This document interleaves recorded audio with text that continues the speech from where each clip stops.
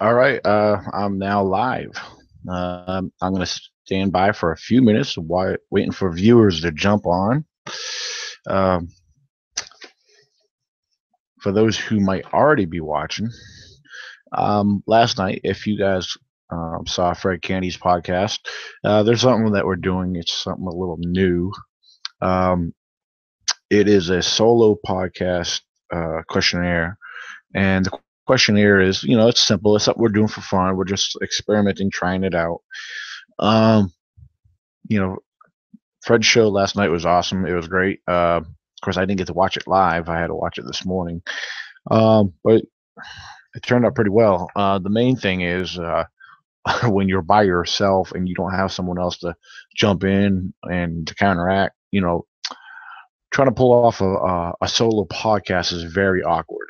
Um, so, like, I'm already feeling the awkwardness right now as I'm speaking.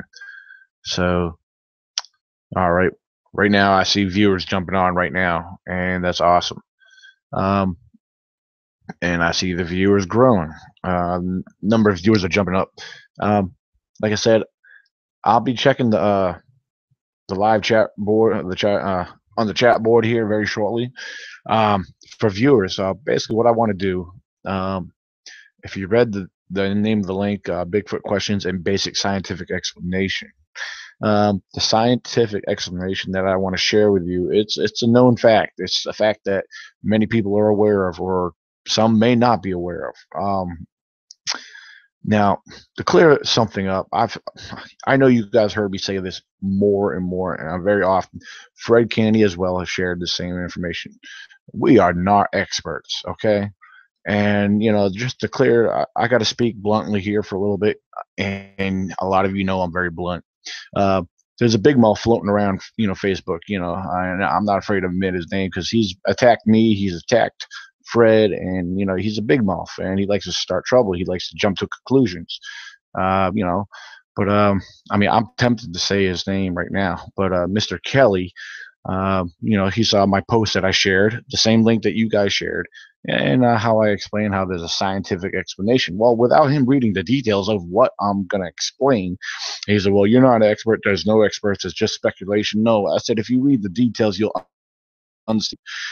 The explanation that I'm getting at right now is what I'm going to discuss and share. It's something that happens to everybody at every a given point in time, and simply, you know, it's all about death. Okay, and that's where I'm going to start off here. Before I start checking on questions, I want to talk about death, and there's a more of a proper name for that because there's a very common question that's often floating around. You know, and I've heard it over and over and over, and especially from a skeptic or non-believer. Well, why hasn't there ever been a body found or remains, bones, etc.? Well, I'm going to try to explain clear and simple. I'm not going to try to use big fancy words. Give or take, you might hear a couple, but I'm going to try my best to explain them. Um, and the death of a body, it's all summed up in one word, and that word is taphonomy. And forgive me if I'm mispronouncing that word. All right. All right, taphonomy. I'm going to spell that word. It's Taphonomy. All right. To better explain taphonomy. All right. And like I said, I'm going to get into this explanation. This give you a little definition here of what taphonomy is and what exactly it does. Um, Taphonomy is a process of the body, which it's the breakdown of the body when a body dies. Or all right, the better give you best definition. Taphonomy, it's the process that takes place when death becomes of any living subject or being. And I'm going to discuss how the breakdown of decay runs its course. All right. There are three stages of the breakdown process. First, you have the livor mortis stage. This is where the blood in the body flows into one settling place, or known as a pool. Um, All right, yeah, pull of the body. Second, we have rigor mortis, the rigor mortis stage. All the muscular tissue becomes rigid and incapable of relaxing. All right, and thirdly, we come to the alga mortis. All right, alga mortis stage. The body loses heat and cools down. Following these stages, the body goes into a bloat or swelling. Like, for example, you ever see a dead deer on the side of the road? This is a good example. After being there for a day, a couple days, the body starts bloating. Gases start to form, um, etc. All right, yeah, because the gases form, also known by what they call microbes. Microbes grown rapidly, and as the body breaks down and decays away, we then enter into the skeletalization process. Of course, I always get tongue tied trying to speak these words. They're not that hard. They're just tongue tying.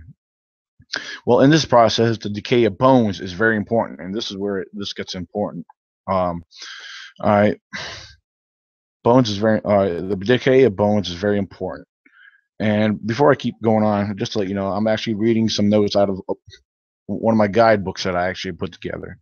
Um, so I'm reading this out of my own book. These are from my own notes, and of course, this is all true stuff. This is stuff I had studied and put together, and there's a point behind all this where I'm getting at. All right, like I said, the decay of bones is very important, especially with archaeologists. All right. The soil plays an extremely big role in this process. Now, depending on area of location of the country that obtains or gets a lot of rain or rainfall, the soil may hold a great deal of acid, and which creates acidic soil. All right, common sense. Well, a lot of areas remain damp, or you may have areas that have a great amount of vegetation growth. This is the high level of, this is areas like these that have the high acid in the soil that produces healthy looking and full grown bright green trees and various plant life.